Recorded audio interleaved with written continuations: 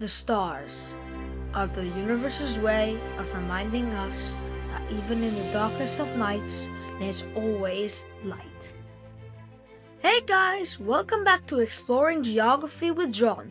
Today, we're learning about the three most important stars in our galaxy. Last time, we zoomed into the universe and learned about the three most important galaxies to remember. Now, we're zooming even closer, getting nearer to our planet. We're zooming into our very own galaxy, the Milky Way, to discover the three most important stars. But before we do that, let's keep in mind that all measurements outside the solar system aren't very accurate due to the huge distances. So are you ready? Let's go! First up, let's talk about our biggest star in the Milky Way, Stephenson 218.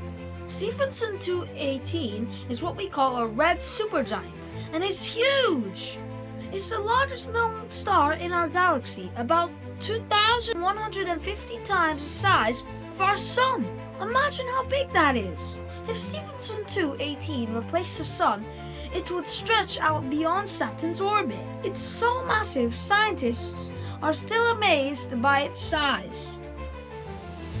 Next, we have UY Scuti, another red supergiant and one of the brightest stars we know. UY Scuti is 1,700 times the size of our Sun, making it one of the largest stars ever discovered. It's located about 9,500 light years away from Earth, which is far, far away, but even from that distance, its brightness is incredible. And finally, the most important star of all, our very own Sun.